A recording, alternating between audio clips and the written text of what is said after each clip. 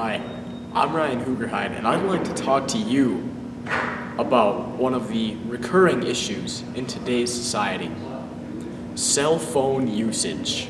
I have a little story to share with you. I was walking down the hallway, like I do, when I saw a girl who I knew. I thought I would be nice and say good morning, but she ignored me and left me in scorning. Now, can you imagine how I felt? I just wanted to say good morning, meanwhile she just walks right by.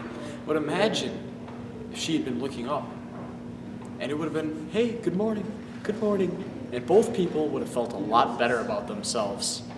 I mean, everyone spends so much time on phones these days. I would suggest that we take some time, put the phones away, and live our lives that have been given to us in reality instead of virtuality. You can miss so much while you're spending all of your time on a phone.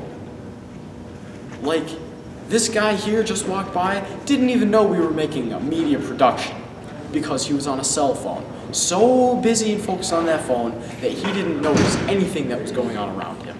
I'm not saying that phones are bad or wrong. As a matter of fact, they're very useful tools. All I'm saying is, there's more to life.